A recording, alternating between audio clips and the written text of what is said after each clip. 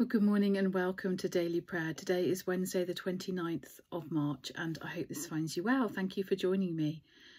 As always, we use the form of prayer written by the Reverend David Adam in his book The Rhythm of Life. We'll use one of the day's Bible readings and a reflection on that reading. And on a Wednesday, the theme of our prayers is the Holy Spirit. And so we pray. The Spirit of the Lord fills the whole world. The Spirit of the Lord moves over the deep. The Spirit of the Lord warms our hearts. The Spirit of the Lord fills all things. Come, Holy Spirit, come, Wind of Life, come, Lord of Heaven, come, Flame of Love, come, Giver of all gifts, come and fill us. And the psalm on a Wednesday is Psalm 139, The Spirit of God is in all the world. Lord, you have searched me out and known me. You know my sitting down and my rising up. You discern my thoughts from afar. You trace my journeys and my resting places and are acquainted with all my ways. Indeed, there's not a word on my lips, but you, O Lord, know it altogether. You press upon me behind and before and lay your hand upon me. Such knowledge is too wonderful for me. It is so high that I cannot attain to it. Where can I go then from your spirit? Where can I flee from your presence? If I climb up to heaven, you are there. If I make the grave my bed, you are there also. If I take the wings of the morning and dwell in the uttermost parts of the sea, even there your hand will lead me and your right hand hold me fast. If I say, surely the darkness will cover me and the light around me turn to night, darkness is not dark to you. The night is as bright as the day. Darkness and light to you are both alike. For you yourself created my inmost parts. You knit me together in my mother's womb. I will thank you because I am marvellously made. Your works are wonderful and I know it well. The Spirit of God is in all the world. And so today we continue reading from the prophet Jeremiah, and we've reached chapter 22 and we begin at verse 20 and we go on into chapter 23. So this is the Lord speaking. Go up to Lebanon and cry out. Let your voice be heard in Bashan. Cry out from Abiram, for all your allies are crushed. I warned you when you felt secure, but you said, I will not listen. This has been your way from your youth. You have not obeyed me. The wind will drive all your shepherds away, and your allies will go into exile. Then you will be ashamed and disgraced because of all your wickedness. You who live in Lebanon, who are nestled in cedar buildings, how you will groan when pangs come upon you, pain like that of a woman in labour. As surely as I live, declares the Lord, even if you, Jehoiachin, son of Jehoiakim, king of Judah, were a signet ring on my right hand, I would still pull you off. I will deliver you into the hands of those who want to kill you, those who you fear, Nebuchadnezzar, king of Babylon, and the Babylonians. I will hurl you and the mother who gave you birth into another country, where neither of you was born, and there you will both die. You will never come back to the land you long to return to. Is this man Jehoiachin a despised broken pot, an object no one wants? Why will he and his children be hurled out, cast into a land they do not know?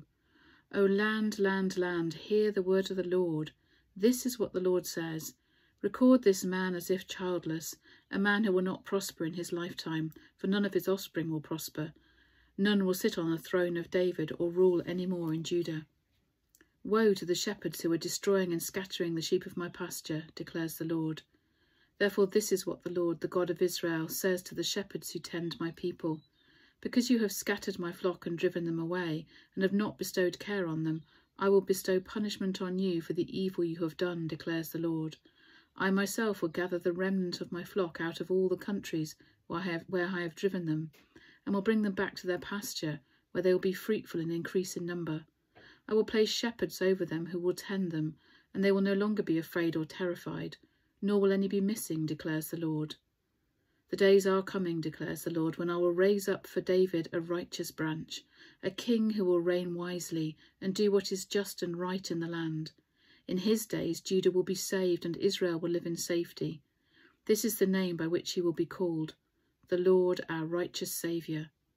So then, the days are coming, declares the Lord, when people will no longer say, as surely as the Lord lives, who brought the Israelites up out of Egypt, but they will say, as surely as the Lord lives, who brought the descendants of Israel up out of the land of the north, and out of all the countries where he had banished them.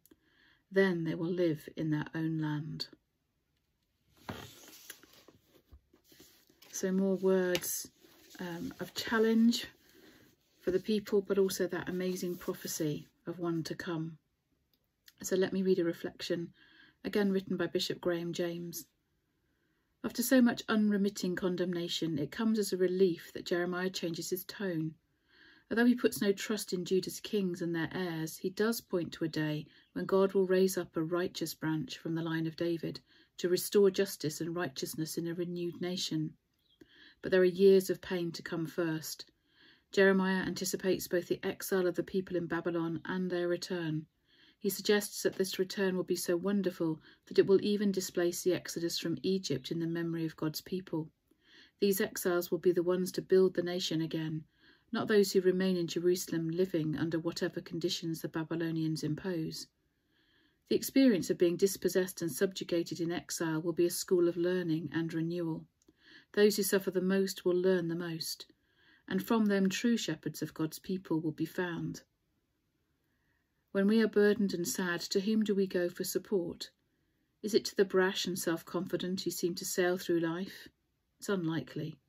We go to the person who has suffered themselves, who is attentive and not overpowering, who listens and loves. Churches rarely ask for the broken and suffering to shepherd them, yet it is usually the broken and the suffering they get, whoever they've asked for. They make the best shepherds of Christ's flock. Some good thoughts there about shepherding and about who we turn to when we're in need and what they've been through. And so we turn to prayer and we begin with the collect for this week. Gracious Father, you gave up your Son out of love for the world. Lead us to ponder the mysteries of his passion, that we may know eternal peace through the shedding of our Saviour's blood, Jesus Christ our Lord. Amen. And a prayer for Lent. God of our deepest selves, as we walk with Jesus in the wilderness, as we face our fears and doubts, as we leave behind all that has weighed us down, may we tread with lightened step through the 40 days of Lent, knowing that we are dust, and to dust we shall return, but will come to Easter filled with joy, knowing that we are loved and meant for life with you forever. Amen. On all who are dispirited and dejected, on all who have lost hope or joy, on all who are unable to cope, on all who are weak and heavy burdened, on all who are fearful and anxious, on all who are lost or have strayed, on all who are powerless and helpless, Lord, have mercy.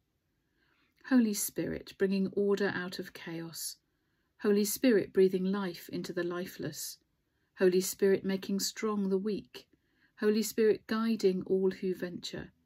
Holy Spirit, filling all things, come renew the face of the earth. And we pray together as Jesus taught us. Our Father in heaven, hallowed be your name. Your kingdom come, your will be done on earth as in heaven. Give us today our daily bread. Forgive us our sins as we forgive those who sin against us. Lead us not into temptation, but deliver us from evil. For the kingdom, the power and the glory are yours, now and forever. Amen. The strength of God, guide us. The power of God, preserve us. The wisdom of God, instruct us. The Spirit of God be within us this day and evermore. So may God the Father bless us, may Christ the Son take care of us, and may the Holy Spirit enlighten us all the days of our lives. Amen. So thank you so much for joining me for prayer today, and I hope you have a good rest of your Wednesday, and we'll be back here for prayer tomorrow at 9:45. So until then, take care and God bless. Bye for now.